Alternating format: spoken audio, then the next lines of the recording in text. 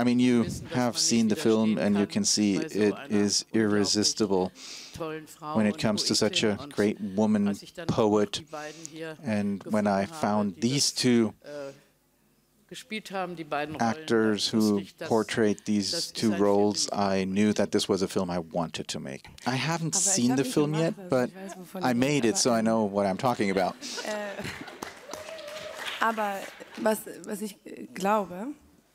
So what I believe, what I thought was so fantastic in the making of this film was the dialogue with Margarethe, to talk about a women's issue across a generation. You create a movie, and while you do that, something is happening. And this is also captured and documented. And this was a continuous dialogue that was going on while we were making the film. And that is the present. That's today. I am present. She is present. I'm a little bit less today than you are, but I think if you make a film about a woman who lived in times where life was difficult for women and where the man definitely was the leader, in this case it was Max Frisch, but at first he was fascinated by a woman who did not want to be led and as a consequence was mysterious for him, and he wanted to tap into that mystery. And then he came to his limits, and it wasn't a personal limit, it was the limit of men of that time in general. So it's a dialogue with the past, and at the same time you can show what has changed. So Ingeborg Bachmann, with her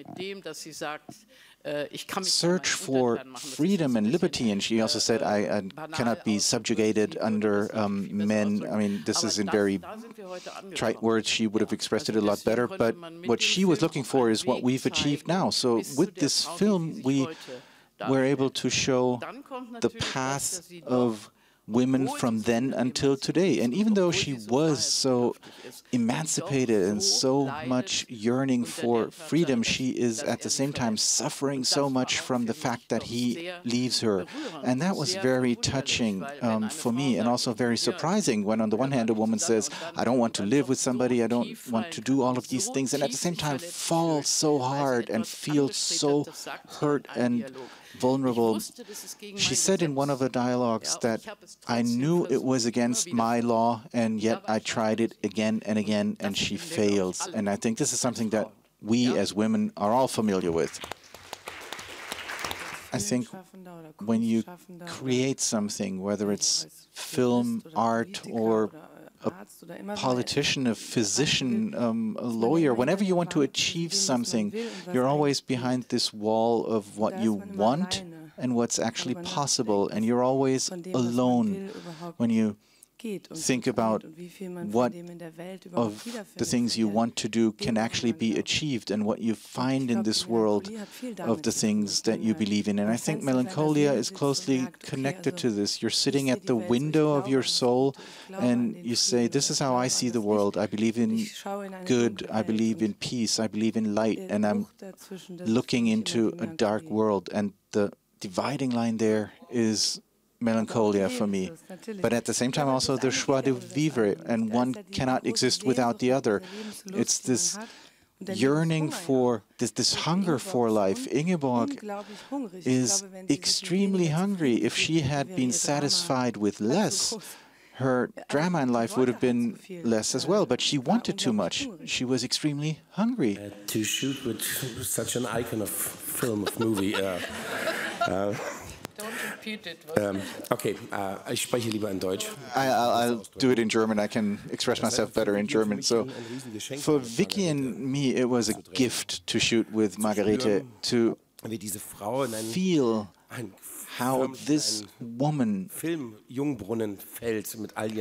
emerges herself into the fountain of youth when making films, and her radiating eyes are almost childlike, youthful, and you see that she wants to jump with us into the scene, share the moment with us, feel it, experience it, these moments, asking these questions, finding these answers. I think that's the greatest gift that you can get on the other side of the camera as an actor. When your director, in that case, Margarethe, is so involved in the human side, this pureness, this search for these fine little moments, because we know in front of every precipice, there was always this moment where somebody was hurt, where somebody who started or ended these dramas, these big loves, was hurt. And I mean, she's a gift. I hope you can shoot so many more movies. Well, you have to give me a pill to stay young.